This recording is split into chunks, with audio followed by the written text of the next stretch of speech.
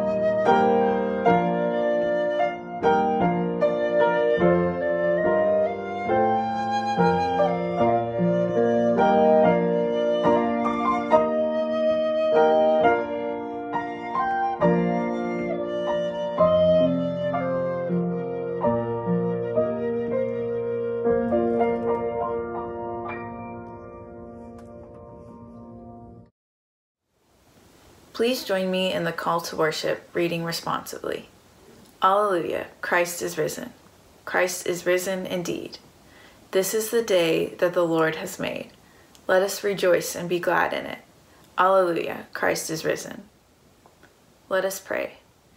Glory to you, O God. You have won victory over death, raising Jesus from the grave and giving us eternal life. Glory to you, O Christ, for us and for our salvation. You overcame death and opened the gate to everlasting life. Glory to you, O Holy Spirit. You lead us into the truth. Glory to you, O Blessed Trinity, now and forever. Amen.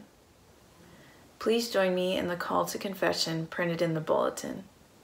The proof of God's amazing love is this: while we were sinners, Christ died for us. Because we have faith in him, we dare to approach God with confidence. In faith and penitence, let us confess our sin before God and one another. Let us pray. Eternal God, our Judge and Redeemer, we confess that we have tried to hide from you, for we have done wrong. We have lived for ourselves and apart from you and apart from each other. We have turned from our neighbors and refused to share the burdens of others. We have passively observed the pain of the world, but done nothing. We pass by the hungry, the poor, and the oppressed, hoping someone else would do something about them. In your great mercy, forgive our sins and free us from selfishness, that we may choose your will and obey your commandments through Jesus Christ, our Savior.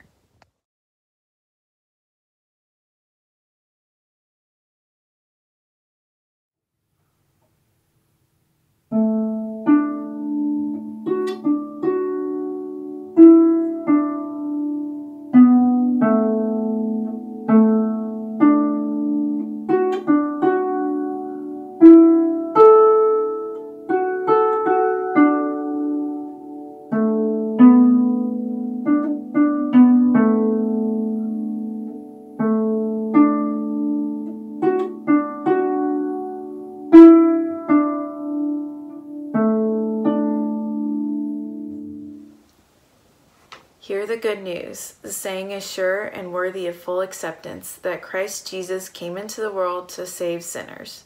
He himself bore our sins in his body on the cross, that we might be dead to sin and alive to all that is good. I declare to you, in the name of Jesus Christ, you are forgiven. Amen. Since God has forgiven us in Christ, let us forgive one another. The peace of our Lord Jesus Christ be with you, and also with you. Good morning, all. Happy Easter. Christ is risen. And we all say, He is risen indeed.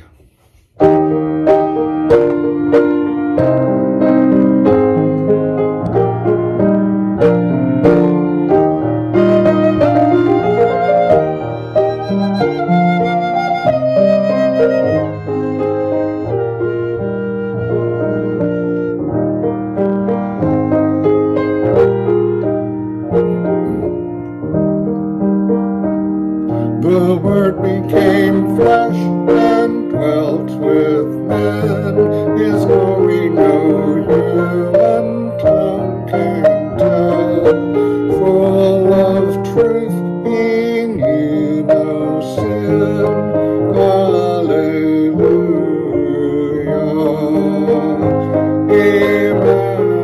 Emmanuel. From heaven he came to earth to die. His coming the prophets did foretell. Full of grace he bore our sin. Hallelujah. Emmanuel.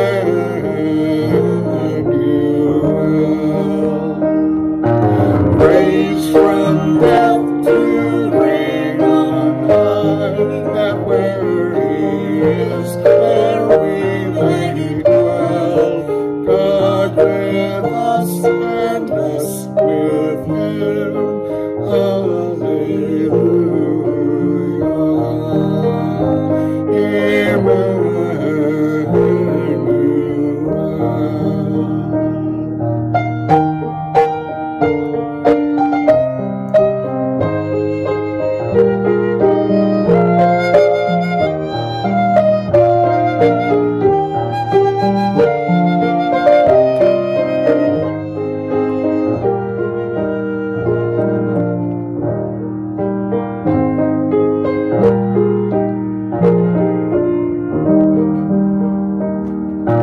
Raised from death to reign on high, that where he is, there we may dwell.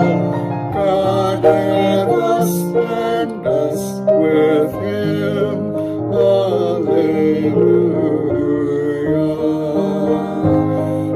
Emmanuel.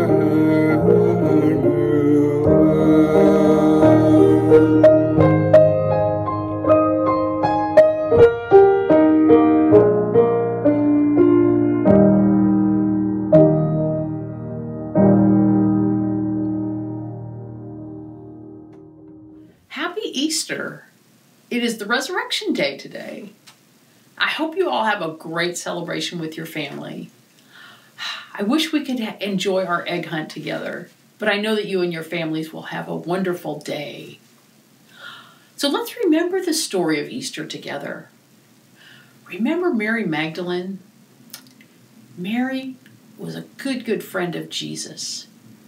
And after his death, she went back to the tomb. She went there to be sad and remember Jesus. And lo and behold, his body was gone, the stone was rolled away, and she thought something more terrible had happened. She cried and she cried. She hadn't been this sad since her brother Lazarus died. But when that happened, her friend Jesus came and comforted her, and then did a miracle by raising Lazarus from the dead. There was no more Jesus now. He had been killed, and someone had taken his body away. Things could not get any worse. But Jesus wandered back to the tomb, looking for Mary, and he found her. And he said, "Why are you crying?" But she didn't realize it was Jesus. She was so upset. She just figured it was the gardener who took care of the plants there. And she said, "Do you know what happened? Who took Jesus' body away? What happened here?" And then he called to her again. He said, "Mary, it's me." And she was beyond happy and surprised. So, resurrection had happened. Now, we celebrate Easter every year because Jesus came to this world to teach us and love us, but also to do the mysterious and painful and difficult work of saving us. And by his life and his death and his resurrection, he did. But we can experience life and death and resurrection now. It's not just a thing in the past. One way we can see it is in our garden.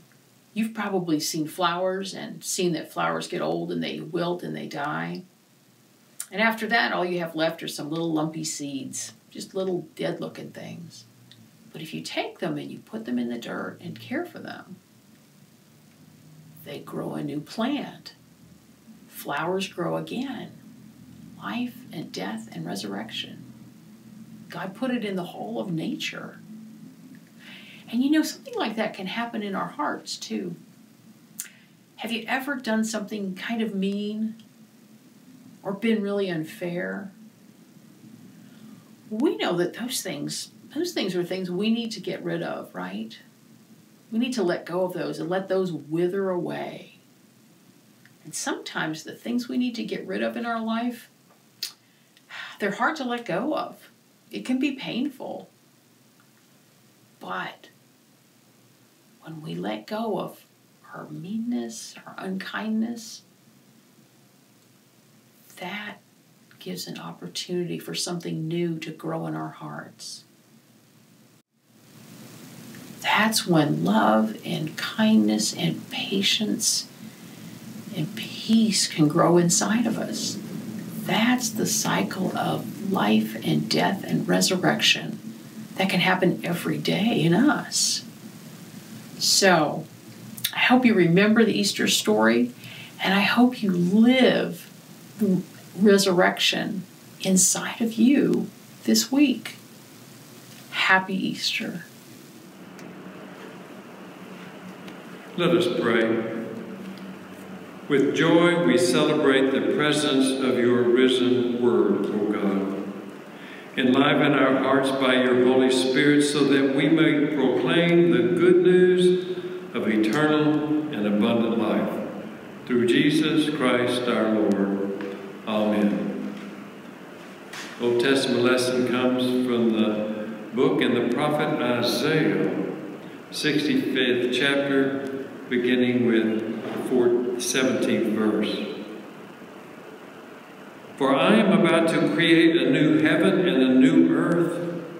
The former things shall not be remembered or come to mind. But be glad and rejoice forever in what I am creating. For I am about to create Jerusalem as a joy, and its people as a delight. I will rejoice in Jerusalem and delight in my people. No more shall the sound of weeping be heard in it, or the cry of distress. No more shall there be in it an infant that lives but a few days, or an old person who does not live out a lifetime. For one who dies at 100 years will be considered a youth, and one who falls short of 100 will be considered a curse. They shall not labor in vain, or bear children for calamity, for they shall be offspring blessed by the Lord, and their descendants as well. Before they call, I will answer, and while they are yet speaking, I will hear. The wolf and the lamb shall feed together. The lion shall eat straw like the fox, but the serpent, his food shall be dust. They shall not hurt or destroy on all my holy mountains, says the Lord. Amen.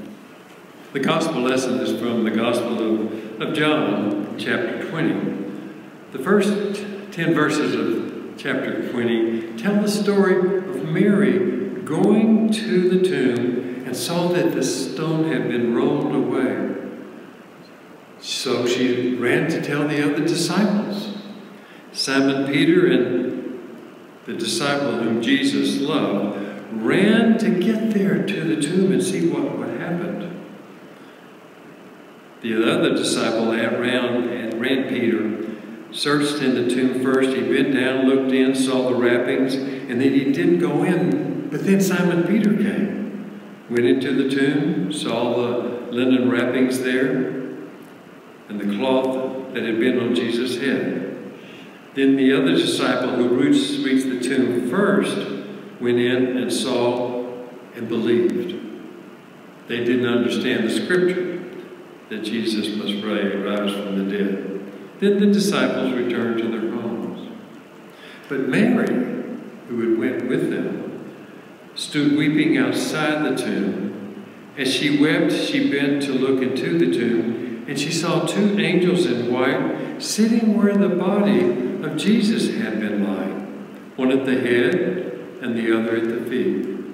They said to her, "Woman, why are you weeping?" She said to them, "They have taken away my Lord, and I do not know where they have laid him." When she said this, she turned around and saw Jesus standing there, but did not know that it was Jesus. Jesus said to her, "Woman, why are you weeping? Whom are you looking for?" Supposing him to be the gardener, she said to him, "Sir, if you have carried him away, tell me where you have laid him, and I will take him away." Jesus said to her, "Mary." She turned and said to him in Hebrew, "Rabboni," which means teacher. Jesus said to her, "Do not hold on to me, because I have not yet ascended to the Father. But go and tell my brothers and say to them, I am ascending to my Father and your Father, to my God and your God." Mary Magdalene went and announced to the disciples, "I have seen the Lord," and she told them the things that were said to her. God always blesses the reading of the Holy Word, the Word of the Lord. Amen. The title of this morning's sermon is Easter 2020. Why? The context of each Easter is different. Changes have occurred since Easter 2019. What an exaggeration, or rather an understatement. With our family, with our friends, the communities we live in, our nation and the world. It's obvious, unprecedented, sometimes very frightening. The holy days and seasons of the three major religions are greatly affected. The Jewish Passover, Christian Lent, Holy Week, and Easter, and Islam's Ramadan celebrations are adjusting to meet the needs of their faith and worship, and they're gathering to support each other. Each of our lives is adjusting to this new time. The pandemic, coronavirus, and this is not an exaggeration. Everything, it seems, has changed. And yet, we adjust. New fears arise. We adjust, I believe, with God's help. This Resurrection Day can carry a different meaning this year, according to each of our changes and needs in our lives.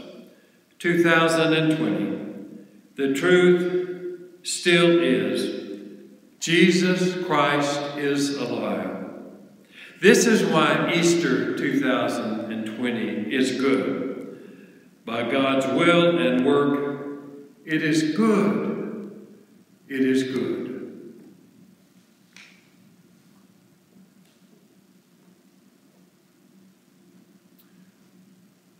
Mary and Jesus.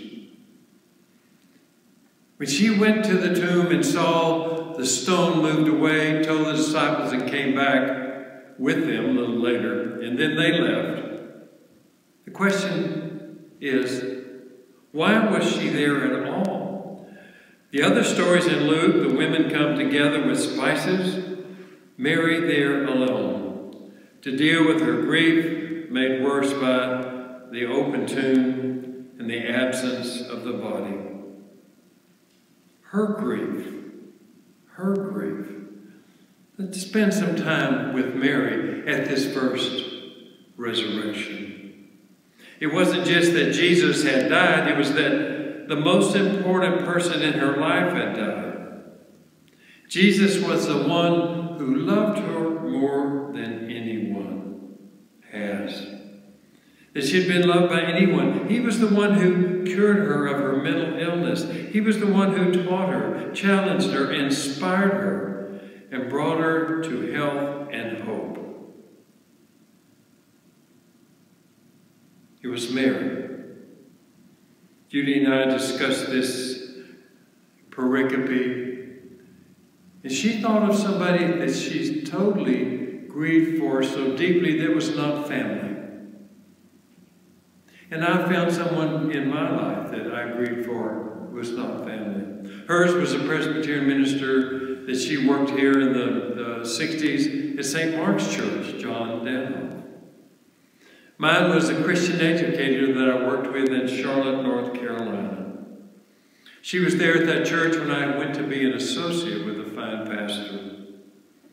Early childhood education and her knowledge were great. I love kids, but she taught me so much. Not just what to do, but how to think and how to be and how to help the children and not just enjoy them. At different times in my ministry, at different churches, I would call her and ask her a question or tell her a situation. And I had no doubt that I would do what she suggested. As friends, we loved each other. And when she died at the age of 58, 9, it was a surprise. It was a shock. It was horrible. And I told my wife, called her in a meeting, and said that she had died. And Judy left the meeting. And we talked a little bit. And then while she was still at the meeting, I went down to the Houston area to be with my friend of 50 years, her husband.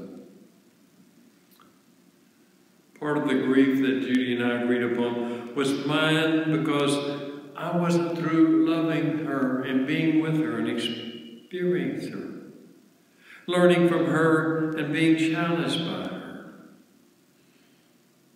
For me, this was like Mary's pain. Then, this scene where Jesus appears, Mary does not recognize him. Jesus says, "Woman, why are you weeping?" Conversation follows. Recognition of her only happens when he says, "Mary." That's when she knows that she is being seen by him. Only then she says, "Rabboni." One writer says this is the most stirring recognition scene in all of history, literature.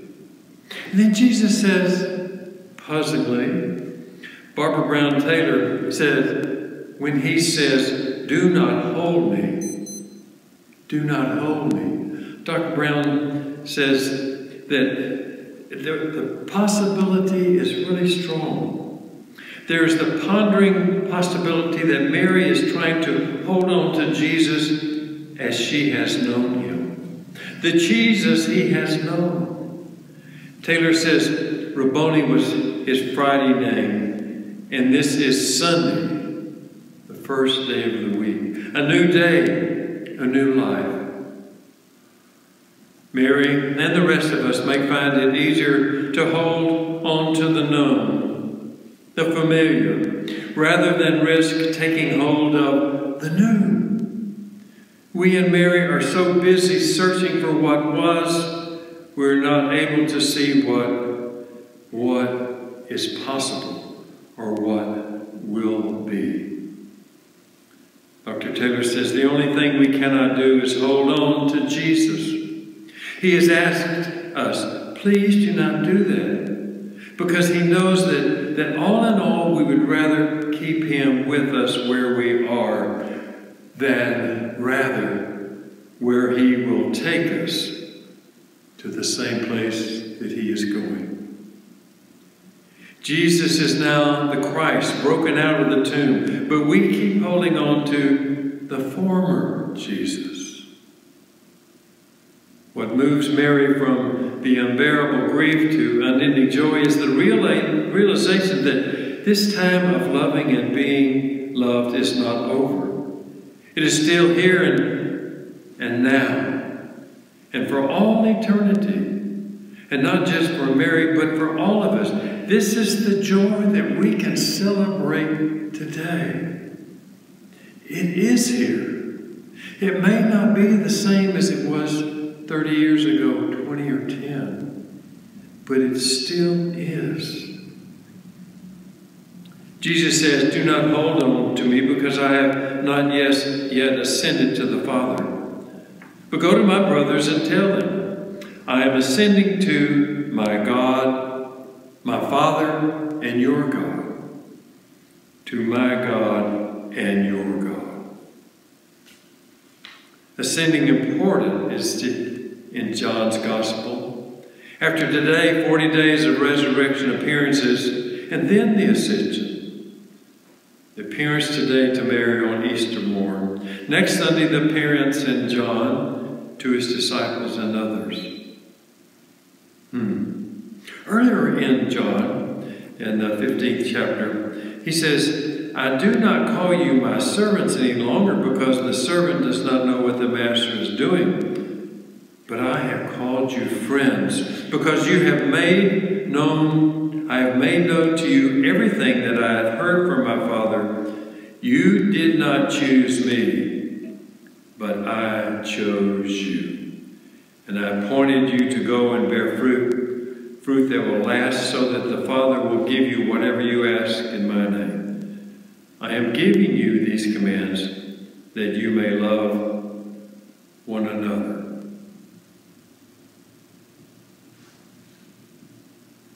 I've called you friends.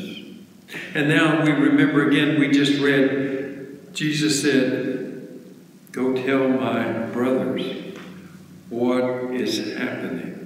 That I am ascending to my Father and your Father, to my God and your God." Servants, friends,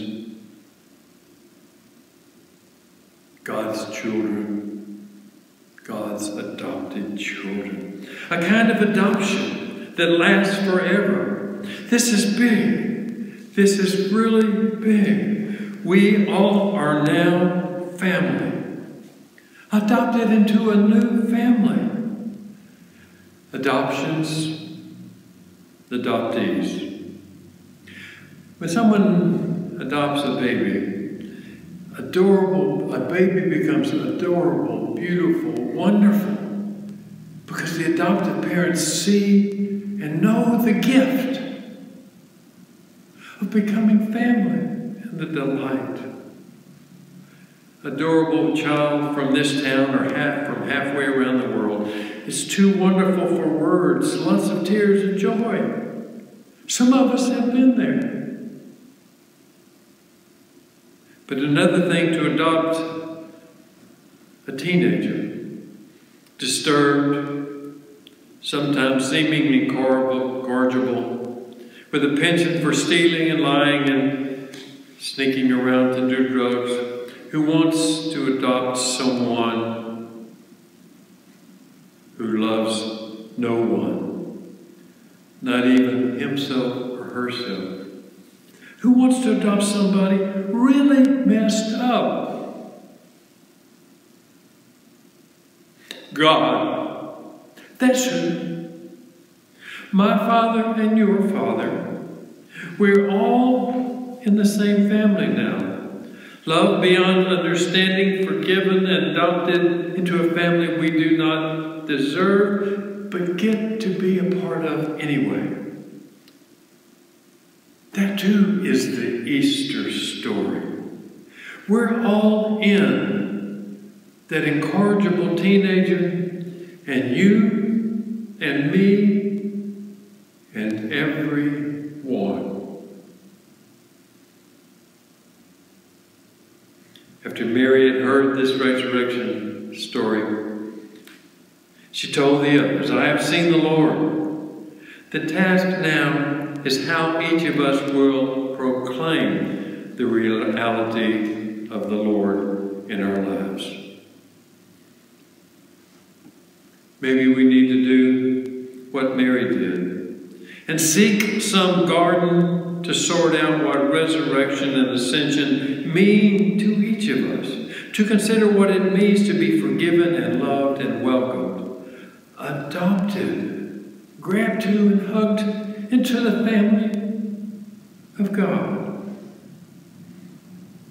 Gardens are important, flower beds, a place in the yard where I change the oil on my lawnmower, places that I dig the weeds out of the flower bed. But it's also a calm and beautiful place when it's over. Gardens are important. In a garden, Adam and Eve received instruction and left bereft of the presence of God, they thought. In a garden, Jesus wept and prayed more than once. In a garden, Mary wept and heard her risen and living Lord call her by name. One author writes, "To hear the risen one call our name, we need to spend time in a garden. That is a place of cultivation and care, of peace and growth. To hear the risen one call our name, we need to make time, cultivate a place, and take care of our own need for growth and our own need for peace and quiet. We have to also be honest in our prayers there and other places, and always be attentive to God's presence, leading, guiding, comforting us. Might this congregation, this church, be a garden to members and visitors? Of course, you are already doing that, but we always are to do it. Find your place to be attentive to God and God's gifts to you, to welcome others, and cultivate and broaden and widen and deepen the family of God here. It may not be like it was last year or 20 years ago, but the church is always changing under the lordship of Jesus Christ, the living lordship of Jesus Christ, and we can be a part of it. Correction, we are a part of it. My friends, let's go forth from this place this day to ponder again the meaning for us that the Lord is risen, and then proclaim with Mary, we have seen our Lord. Amen. Let us join in affirming our faith. Today we are using a portion of a statement of the faith adopted by the Presbyterian Church, USA. Let us join together. We trust in Jesus Christ, fully God. Jesus proclaimed the reign of God, preaching good news to the poor and release to the captives, teaching by word and deed, and blessing the children, healing the sick, binding up the brokenhearted, eating with outcasts, forgiving sinners, and calling all to repent and believe the gospel. Unjustly condemned for blasphemy and sedition, Jesus was crucified, suffered the depths of human pain, and giving his life for the sins of the world. God raised Jesus from the dead, vindicating his sinless life, breaking the power of sin and evil, delivering us from death to eternal life. With believers in every time and place, we rejoice that nothing in life or in death can separate us from the love of God in Jesus Christ our Lord. Glory be to the Father, and to the Son, and the Holy Spirit. Amen. Let us pray together for others and for ourselves, concluding with the Lord's Prayer. Let us all pray together. Loving God, we offer our prayers through Christ, who is risen from the dead and who lives and reigns forever, and prays for us in heaven. Through Christ we pray for the church, here and there, and out in the world everywhere. Let us be people of joy, living witnesses to the power of the resurrection and the good news of your grace and peace, shared and lived out daily. Living God, hear our prayer. Through Christ we pray for the earth. From the dust or the damaged earth, raise up your new creation, full of beauty, wonder, and glory. Living God, hear our prayer. Through Christ we pray for all nations. Guide those who lead. Guide them wisdom and courage and character and real moral and respectful courage. O God, let the saving power of your gospel be spread throughout the world, that the dominion of death is no more. Hear our prayer, O God. Through Christ we pray for this community, that the doors of this church be open wide to safety and hope and genuine caring, for healing and the ways we support others and ourselves. O God, for those that are recalled we recall in our hearts, O God, bring healing and hope. And let the doors of the church be open wide as we go forth in love and service, and others come in to find a home. Living God, hear our prayer. Through Christ we pray for loved ones in our midst, in our family, the circles of friends, those that we know and want to be healthy and whole as you do. Oh God, bring healing and hope for all of those we recall in our hearts, and those that face the difficulties of life and family.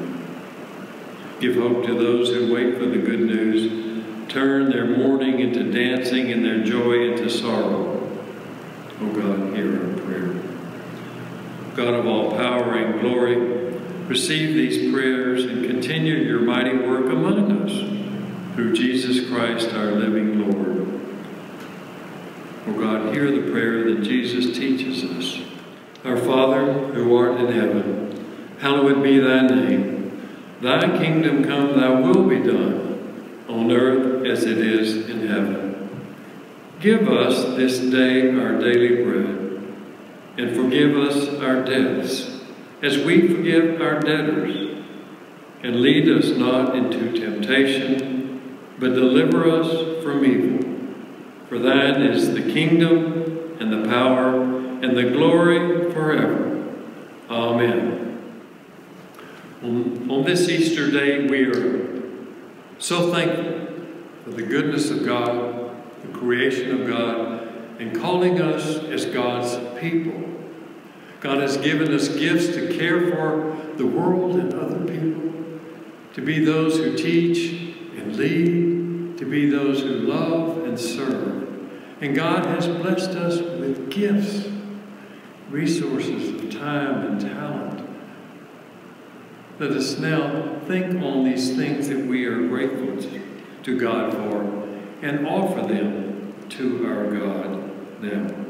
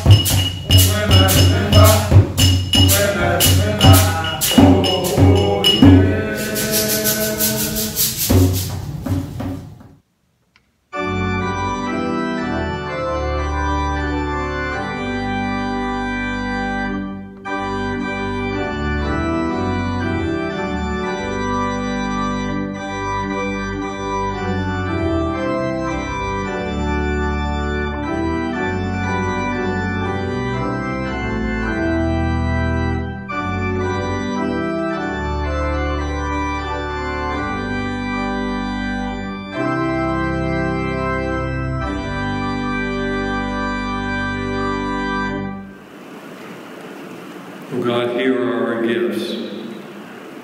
We keep some of the gifts to ourselves so that we may use them to serve you and others. But we offer our lives and our hearts, but other things too, to sustain the mission and ministry of the Church of Jesus Christ here in this place and around the world. Oh God, accept our sincere gratitude, even as we remember daily the way that you are with us and for us and guide us. Oh God, hear our thanksgiving, for we pray in the strong and saving name of Jesus Christ. Amen.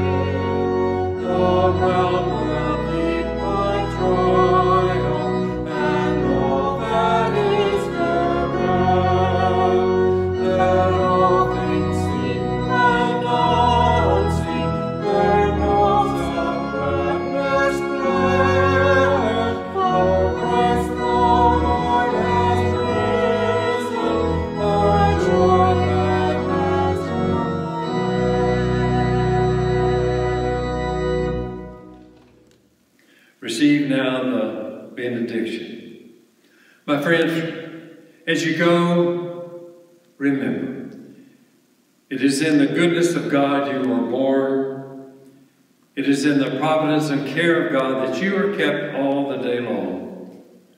It is in the saving love of Jesus Christ that you are redeemed. In the name of the Father, and of the Son, and of the Holy Spirit. Amen.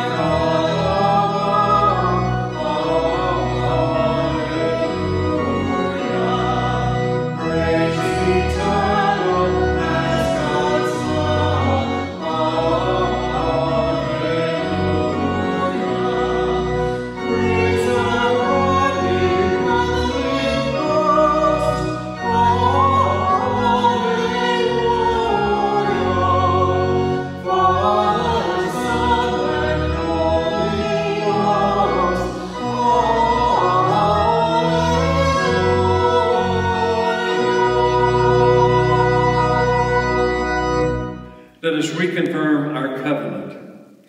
Go forth into the world in peace. Have courage. Hold on to what is good. Return to no one evil for evil. Strengthen the faint-hearted. Support the weak. Help the suffering. Honor all persons. Love and serve the Lord, rejoicing in the power of the Holy Spirit. Amen.